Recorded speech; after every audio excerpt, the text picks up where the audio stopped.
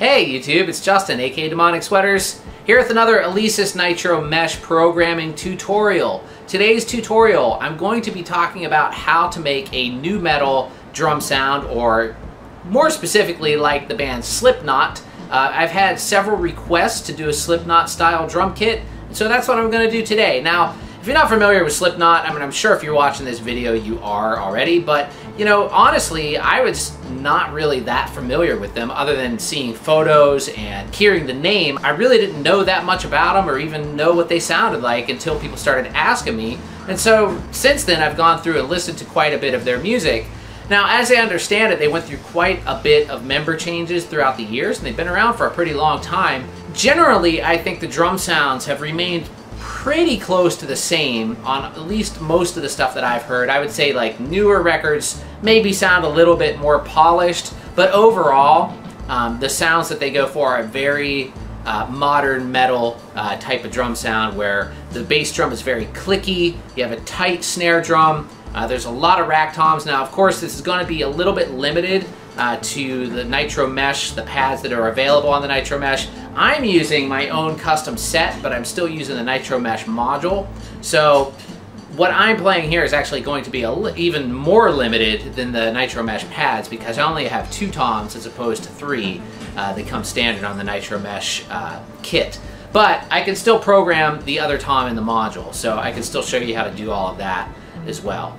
Before we get started with today's tutorial, I want to give a quick shout out to my sponsor, DistroKid. DistroKid are an amazing service to get your music to all the streaming music services out there, such as Spotify, Apple Music, even TikTok and Instagram and things like that. Get your music heard by everybody on all the streaming platforms, all for one low annual fee. There's a lot of things that DistroKid does that the other services just don't offer. They give you lyric synchronization, and what that is like if you're listening to music on Apple Music and you want to know the lyrics of a song, you can put it on and see the lyrics scroll by as you're listening to the music, and I think that's a really, really great feature. They also have something called Hyperfollow, which is basically they give you a web page for your specific release, and it has the links to all the different streaming services right there on that web page as they're being released to those new streaming services. They just keep adding on there. So it's really, really cool. I've used them myself and I'm really happy with what they do. I just think they're a great service. So if you want to get an extra 7% off the already low fee of only $20 a year for DistroKid, and $20 a year actually gives you unlimited uploads. It's not like you have to pay for every single release. So it's a really great deal, and down below on my link you'll get an extra 7% off of that price that is already really, really low. So anyway, check them out. Let's go ahead and get on to the tutorial about Slipknot drums on the Alesis Nitro Mesh.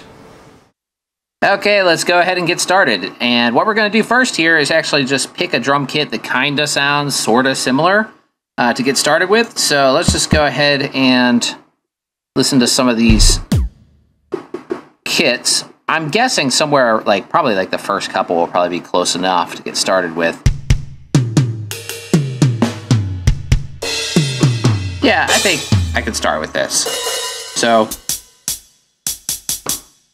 okay, so let's just start with kit number 1. So let's go ahead and first off, let's start messing with our kick drum.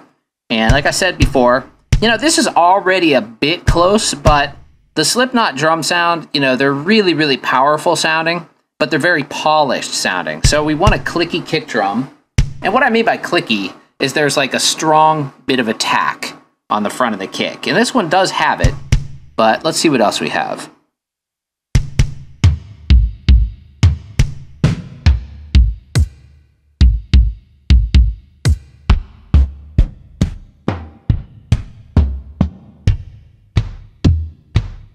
So 17, that one sounds pretty good.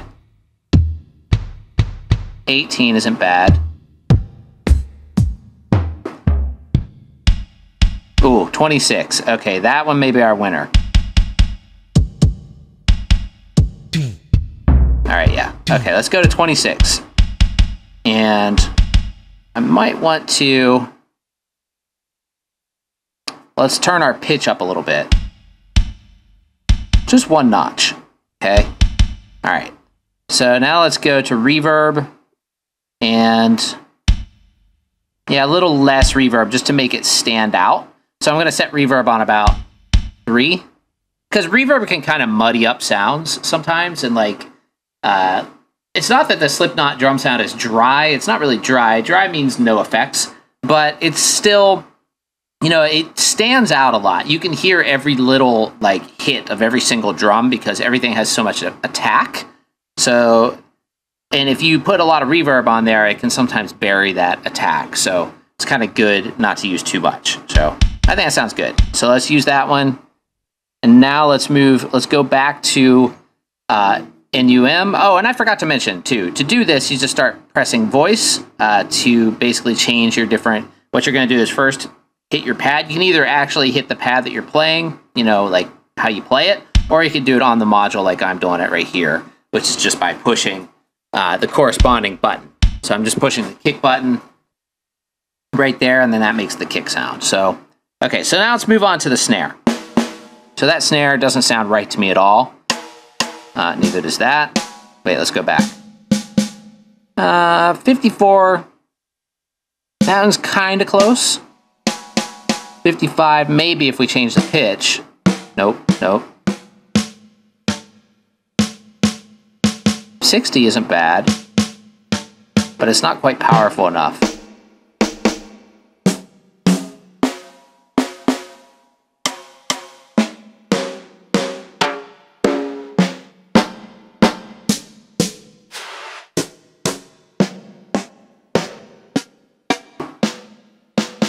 $85 isn't too bad.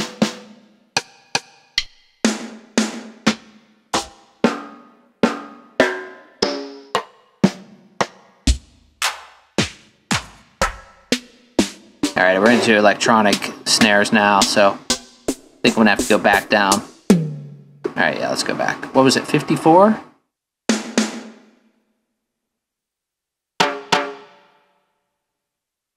There's a lot of snares in the Nitro module, actually.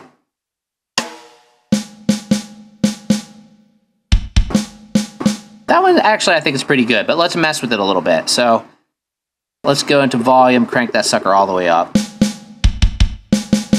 And then let's go to pitch. That's too high.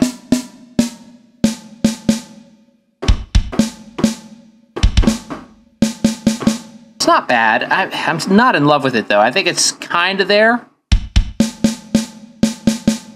Let's see what else we got.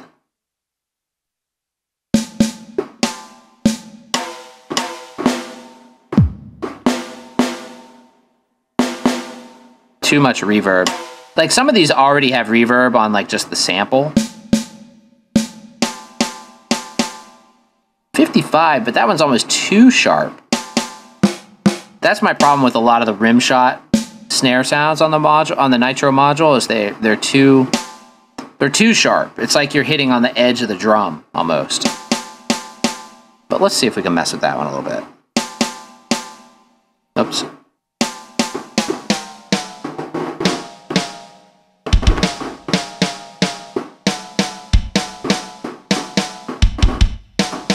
That was pretty good. All right, let's go with that, because we're going to mess with EQ a little bit later, too. I think that one will work. So, kick, once again, let's go over them real quick. Kick is number 26 with pitch up 1, and snare is 55 with pitch down 2. And, you know, it's not like I have, like, a real science to this. I just, like, use my ears and, like, go by what I think it sounds like. And then, you know, I just try to program something accordingly. So that sounds pretty good. Let's move on to toms. And these toms are already,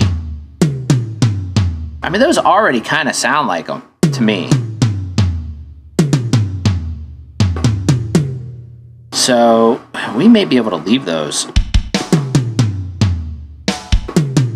Maybe make our floor tom a little lower. But there are some high toms in, let's make them louder too. Let's put them up to 30 each.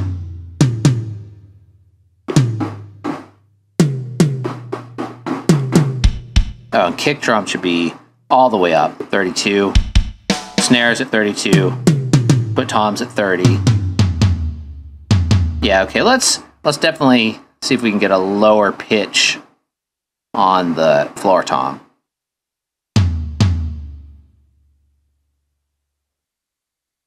Pitch, let's pitch that down. Yeah, like 3 down on the floor tom.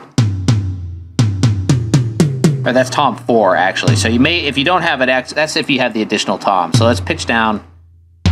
Let's pitch down all of them.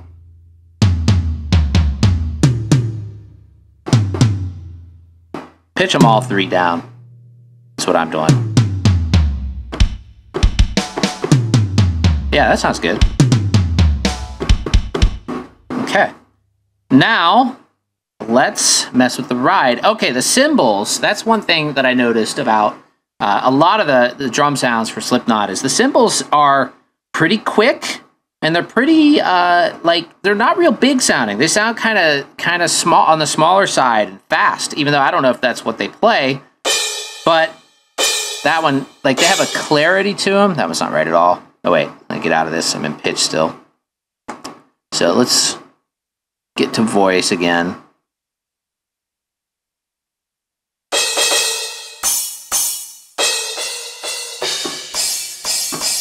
Something like that. Or that. Okay, let's say 228 for Crash 2.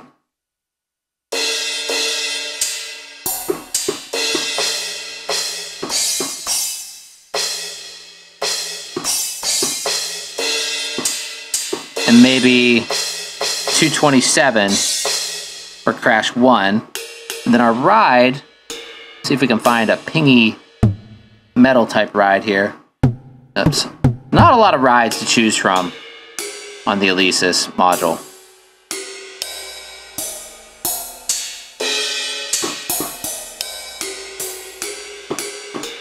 Okay, I'm thinking 219. I use that one a lot for a lot of things, but let's change the pitch.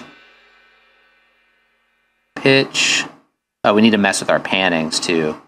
And reverbs. We'll go through all that. I missed pitch. Okay. Pitch.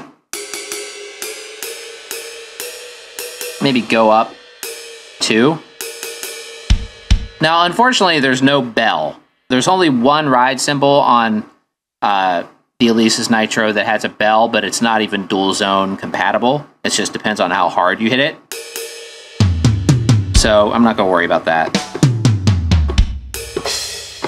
That sounds pretty good. Okay, now hi-hats. Like I said many times, the hi-hats on the Alesis Nitro module are not very good. So these ones sound appropriate. You know, we can't expect to have great sounding hi-hats on the Nitro. It just isn't going to happen. So what I always do is I just turn them down. Let's go to volume. Let's put these guys down to like maybe 15. 16. So let's hear how this sounds. I'm going to play on my kit too later, but I'm just programming here. I can't even play like this.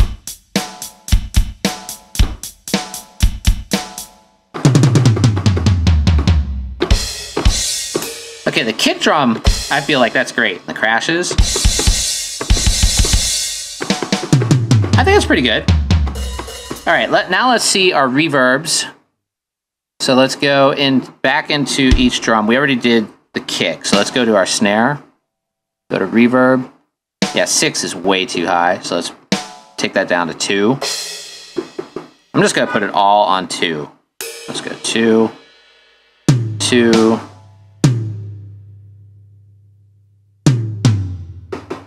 2, 2.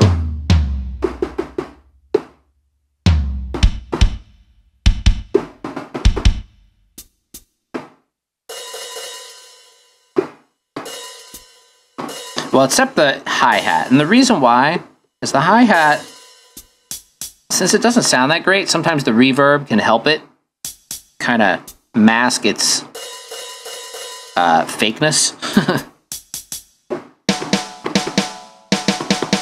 I still want to... Okay, well, let's mess with EQ. Oh, I forgot to do rim. So... Now this will depend on how you have your kit set up. When I used my, like when I had the Nitro pads, I had my snare pad set on my tom 2 position, so I could use the rim as a ride. But if you don't have that, I personally would set the rim the same as the snare, which is what? 55. So let's go to 55. And then let's just make sure it's the same pitch.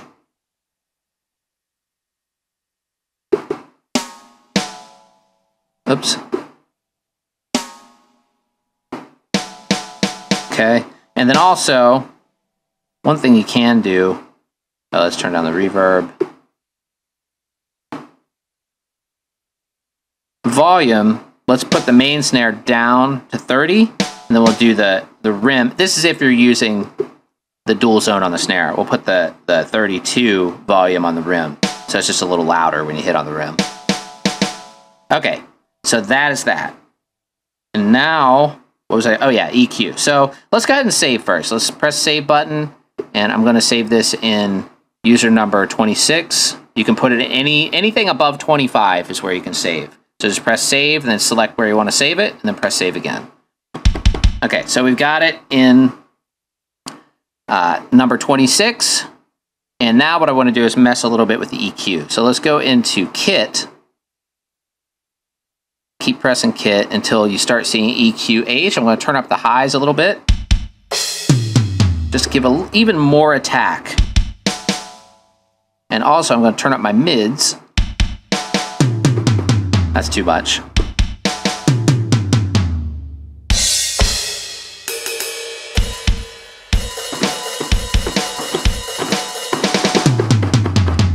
Okay, that's not too bad. Not too bad. Lows should be okay where they are. The thing is with low, like I know people like to feel the bass, but the thing is when you go to mix music, if your lows are up too high, it just sounds muddy. But let's see what we can do with it though. Maybe turn up a little bit. Just one. We'll just turn up one. And let me do this again. I want to go back to the highs, EQ high. I'm still going even higher. Okay, 8 is too much. 6.